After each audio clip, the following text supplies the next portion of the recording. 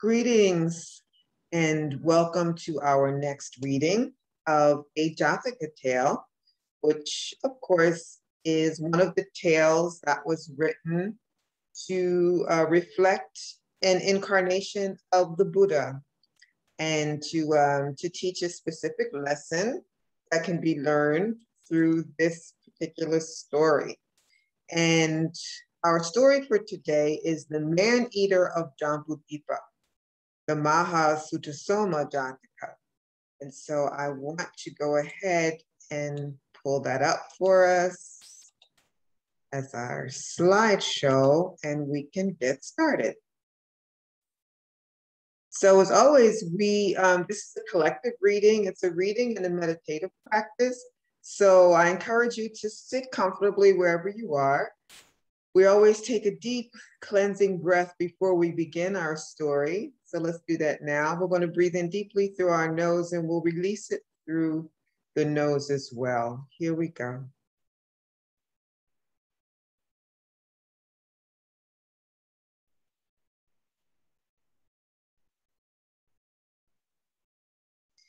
Nice. So that just kind of helps us to settle in together. And the reason being that we do read the story aloud, and we have a series of characters in each story, and you can actually choose which character you would like to read aloud as. And you can also read aloud as more than one character. You can read aloud as all the characters, or you can read aloud along with me as the narrator. But through the story, you're going to see the name of your character. It's going to be in red, and that'll give you a clue that you have some text coming up. So get ready to read. So our characters today are the Buddha.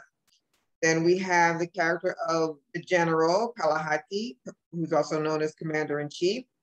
Then we have Angulimāla. Then we have the bhikkhus, the royal cook, Porasada, Brahmadatta, and Sutasoma. So these are all of our characters. And as I said, you can feel free to choose one of those characters or as many as you like to read aloud as. So let's begin our tale. It was while staying in Jetavana that the Buddha told this story about Venerable Angulimāla. One of the advisors of King Pasenadi had a son named Ahimsaka. He was an intelligent youth, and when he was old enough, he was sent to Takasila for his education. He proved to be an exceptional student, so much so that his fellow students were jealous of him and spread a rumor that he was having an affair with the teacher's wife. The teacher believed the gossip and was enraged. Wanting to have his star pupil killed, he devised a wicked plan. Rather than accepting money, the teacher told Ahimsaka that the fee for his studies was 1,000 fingers, one from each victim that he killed. Bound to his teacher by a pledge of honor, the poor young man could see no alternative but to comply. Ahimsaka returned to Savatthi and began his bloody quest. He became a brutal and merciless killer, attacking anyone he could find on the highways around the capital. Utterly fearless, he was known to attack groups of 10, 20, and 30, sparing no one. Villages became deserted and people were terrified to travel. At first, Ahimsaka hung the fingers on a tree, but crows ate them. In order to keep count of his victims, he started to wear a garland, mala, of fingers, anguli, around his neck, and he became known as Angulimāla. Terrorized, the people demanded that the king catch Angulimāla and stop his killing spree. When Angulimāla's mother heard that the king himself intended to catch the murderer, suspecting him to be her own son, she set out to warn him. By this time, Angulimāla had collected 999 fingers. He needed only one more to reach his goal. When he saw his mother, he decided to kill her as his final victim. That morning, when the Buddha surveyed the world, he saw the mass murderer, and he knew that he would attempt to kill his own mother. Knowing that Angulimāla was ripe for insight but would fall into hell if he committed matricide, the Buddha set out to save him. When Angulimala saw the Buddha walking alone, he thought it would be very easy to kill him. So he abandoned the idea of killing his mother and ran after the Buddha instead. With his supernatural power, the Buddha prevented Angulimala from catching him, no matter how fast the bandit ran. Frustrated, Angulimala shouted, "Stop, Bhikkhu, stop." "I have stopped, Angulimala," the Buddha calmly replied. "Now you must stop."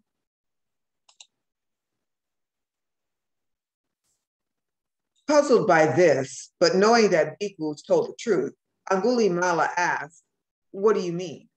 "I have completely stopped all violence toward living beings," the Buddha replied. "You go on killing." "I have stopped, Angulimala. You have not stopped." "At long last, a sage has come to the great forest for my sake," Angulimala declared. "Having heard your admonition, from now on, I will abandon evil." He hurled his sword and other weapons over a cliff, paid homage at the Buddha's feet, and asked for ordination. "Come, Bhikkhu," the Buddha declared, and Angulimala was instantly provided with all the requisites. For some time, even though Venerable Angulimala was a fully ordained bhikkhu, many people still thought of him as the vicious murderer and refused to offer alms. Later, however, by making an asseveration of truth, Venerable Angulimala saved the life of a woman and her baby during a difficult and dangerous delivery. When this became well known, devotees began paying him a great deal of respect, and he easily obtained alms. Venerable Angulimala cultivated solitude for intensive meditation, and in no long time, he achieved arahatship. One day in the Hall of Truth, bhikkhus were talking about Venerable Angulimala. "It was a miracle, friends," one bhikkhu said, "that the Buddha peacefully reformed and humbled the cruel and blood-stained murderer that Angulimala was before. Truly, Buddhas do mighty works." When the Buddha heard what they were discussing, he said, "There is no marvel, bhikkhus, in my converting him now that I am enlightened. I also tamed him when I had only limited knowledge." Then the Buddha told this story of the past. Long, long ago, when Brahmadatta was reigning in Varanasi, the Bodhisattva was born as the son of King Kauravya in Indapata, the capital of the Kuru kingdom. Because he was fond of Soma juice, he was called Prince Sutasoma. His father sent him to Takasila for his education. At the same time, King Brahmadatta sent his son, Prince Brahmadatta, here for his studies too, and the two princes traveled on the same road. Sutasoma, being the brightest student, soon gained proficiency in every subject. Because Prince Brahmadatta was his close friend, Sutasoma acted as his private tutor, so that Brahmadatta also made exceptional progress while the others learned satisfactorily on their own. Eventually, they all completed their studies and left to return to their own kingdoms. As they parted company, Sutasoma urged them all to keep the precepts, particularly to abstain from taking any life and to observe Uposatha days. He especially urged Brahmadatta to maintain his virtue, because being adept at seeing the future by reading various signs, he knew that his friend would face great danger after he became king of Kasi. All his life, Prince Brahmadatta had eaten meat at every meal, and he continued this custom after becoming king. For full moon days, when no animals were slaughtered, the royal cook always procured the king's meat in advance and put it aside. Once, when the man was careless, palace dogs sneaked into the kitchen, got hold of the meat, and ate it all. The frightened cook searched all over the city, but was unable to find any meat. "If I don't serve the king meat for his dinner, he will kill me," fretted the cook. "What can I do?" In desperation, in the middle of the night, the cook went stealthily to the charnel ground outside the city walls. There he found the exposed corpse of a man who had just died and sliced off a piece of flesh from the thigh with his cleaver. Then he hurried back to the palace without letting anyone see him. The next day, he chopped the flesh into small pieces so that it could not be recognized, roasted it thoroughly, and served it to the king as though it were ordinary meat.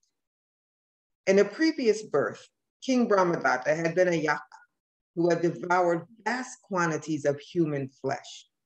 As soon as a tiny piece of this meat touched his tongue, the king felt a thrill throughout his body.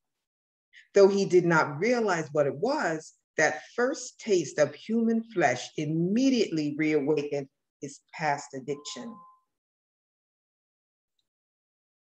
How can I get the cook to tell me what kind of meat this is, wondered the king. Without swallowing that mouthful, he spat the meat onto the floor. When the cook saw that, he said, "Sire, there is nothing wrong with that meat. You can safely eat it." The king said to the cook, "Of course, it is not spoiled, but please tell me what kind of meat it is." "It is what your majesty has enjoyed every day," the cook answered evasively. "You have never served me meat with a flavor like this before," King Brahmadatta protested. The cook realized that he could no longer conceal the truth. Begging for mercy, he confessed what he had done. "Never mention a word of this to anyone," the king whispered. "From now on, you can cook as usual for everyone else, but you must prepare human flesh like this for me every day." "Sire," the cook protested, "that would be very difficult."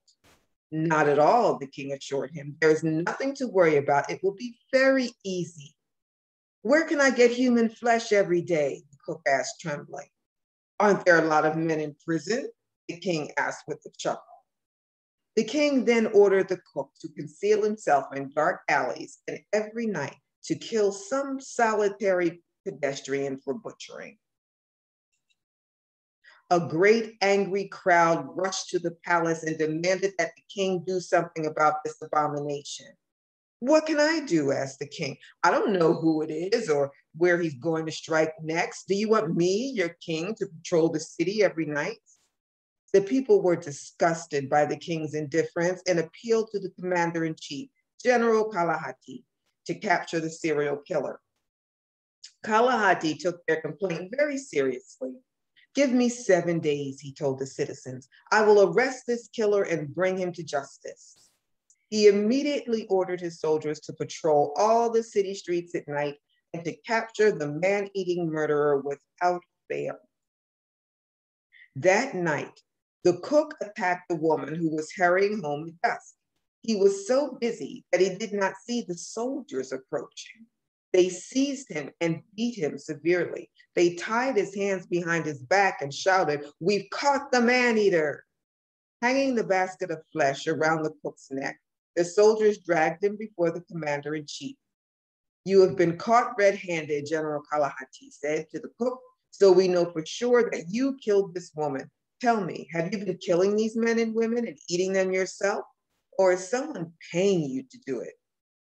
"I didn't slay this woman for myself," the cook maintained, "nor did I kill her for money. I have committed one murder every night at the command of our sovereign. It is he who is eating human flesh. I am merely his cook." "Take me before the king as soon as possible tomorrow morning," the cook continued. I will accuse King Brahmadatta to his face. You'll see that I am telling the truth." The commander-in-chief put the cook in a cell and had him closely guarded all night. By dawn, the whole city was in an uproar. Everyone had heard about the cook's capture. King Brahmadatta had breakfasted the day before, but had gone without his supper. He had sat up the whole night, expecting his cook to come at any moment. At that moment, General Kalahati burst through the door and led the cook into the king's chamber. "Sire," the general said coldly, "this man, your cook, says that he was sent into the streets to kill innocent men and women, your loyal subjects, to furnish you with human meat. Please, your majesty, assure us that this is not true." "It is true," the king replied without offering any excuse. "It was indeed done at my request. The cook is not to blame. I can't stop. No matter what you say, I can't give it up. I can't stop myself." Sire, pleaded the commander-in-chief, if you don't stop, you will destroy both yourself and your realm. General, replied the king, I can't help it. Even if I lose my kingdom, I cannot possibly control my craving. General Kalahati summoned the king's family and all the members of the court, who soon appeared in their finest formal wear. The commander-in-chief pointed to the queen, the handsome princes, the lovely princesses, and all the king's attendants and said, Your Majesty, here is your beloved family. Here are your advisors and all your attendants. This is all you have ever dreamed of having. You are the great king of Kasi. To maintain this magnificent status, you must give up this craving for human flesh. This is your last chance.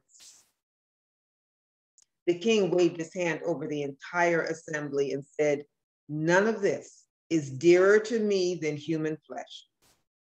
From that day, Brahmadatta became known as Purisada, the cannibal. He lived in the jungle at the foot of a banyan tree. Every day, he hid by the roadside, waiting for travelers. After he had killed his victim, he took the body to the cook, who butchered it, cooked it, and served it to him as though he were still a king. Throughout Jambudīpa, people were talking about the cannibal lurking in that great stretch of jungle who was killing travelers and eating their flesh. In the jungle, Purisada was sitting under a banyan tree. Having rekindled his fire, he was sharpening another spit. The man-eater looked up from his work and saw his old friend Sutasoma walking toward the tree. Old friend, Sutasoma called out, you may kill me as a sacrifice to satisfy your addiction to human flesh. This king is fearless, Purisada thought. His speech shows that he has overcome all fear of death. I wonder how he got this power. Aloud, he said, the fire is not ready yet. By waiting until the coals are really hot, we will in no way compromise the sacrifice. This man-eater is extremely wicked, Sutasoma thought. Now is my chance to make him feel ashamed and to make him change. He said aloud, of all the sweet things in this world, none is sweeter than the joy of truth. He continued with a face as radiant as the full moon. Those wise sages who abide in the truth are able to escape from birth and death and win the further shore. Sutasoma, you are very skillful with words, and your voice is as sweet as honey, Purisada declared with honest admiration for his former tutor. How is it that you can stand there, watching me fan this fire and sharpen this spit and not fear death? How is it that you can turn your back on worldly pleasures without hesitation and face death without a qualm? Does this fearlessness come from the four truths of Kasapa Buddha? I have done innumerable virtuous deeds, Sutasoma replied, and my generosity is well known. I have taken care of my parents, been loyal to my friends and relatives, and ruled with righteousness and justice. I have confidence in the path that I have laid to the next world. Why should I have any fear of death? With no regrets, I'll make my way to heaven. After a slight pause, Purisada humbly declared, Sire, when men hear the truth, they may learn to distinguish good from evil. If I could hear those truths, perhaps my heart too would be filled with joy and an appreciation for the truth. At last, Purisada is ready to hear the verses, Sutasoma thought. It is the right time to reveal them to him. Aloud, he said, listen carefully, and I will recite the truths exactly as I heard them from the Brahmin Nanda. Sutasoma delivered the four truths so beautifully that the devas in the six sensuous heavens all gave one great cry of appreciation. These truths, which had first been proclaimed by Kasapa Buddha, were so eloquently recited by the wise Sutasoma that Purisada was overwhelmed. His body was filled with the 5 kinds of joy, and his mind began opening to the truth. Sutasoma stroked his friend's back and said gently, "My friend, I have just tamed the cruel and wicked wretch that you were. I will reestablish you in Varanasi. If I fail in that, I will divide my own kingdom and give half of it to you." Purasada's love for his kingdom and his desire to live there once again was awakened by Sutasoma's words. He was sure that he could depend on his old friend not only to protect him, but also to reestablish him as king, as skillfully as he had established him in virtue. "Friend Sutasoma," Purasada cried, "when heavy rain falls on a river, the water stays and swells the current. In the same way, friendship with the good can be trusted to endure. I now understand that nothing is better than fellowship with a virtuous friend." Sutasoma led Purasada out of the jungle.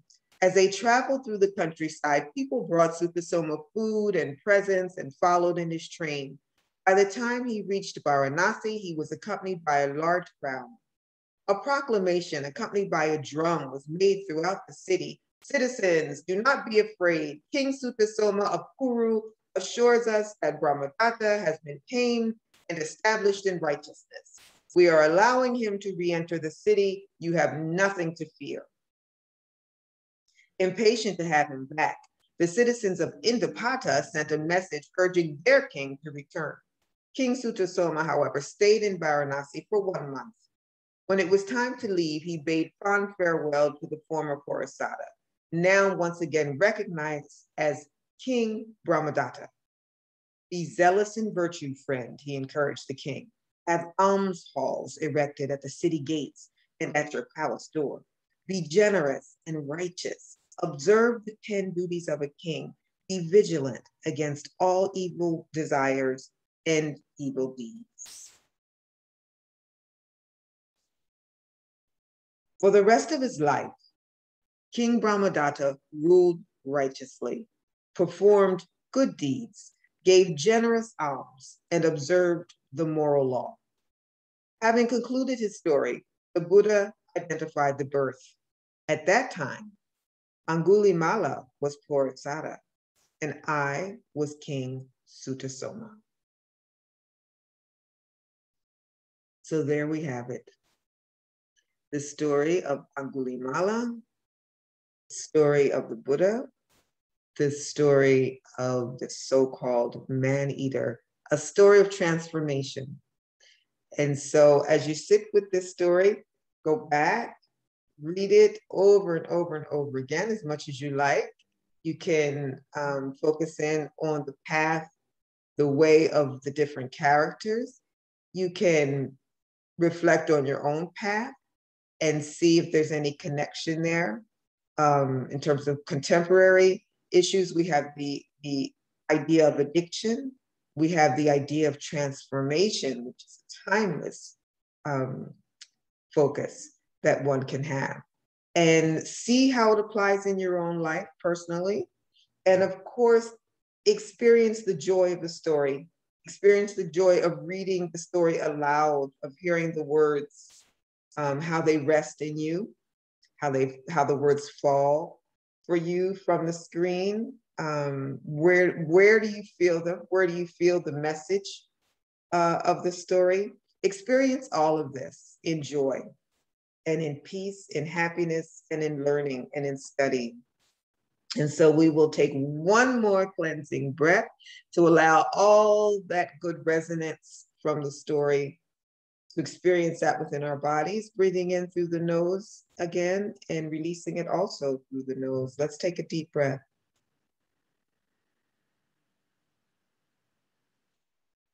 And releasing.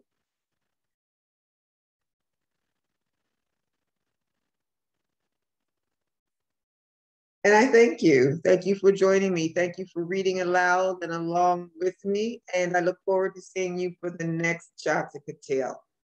Be well. Peace.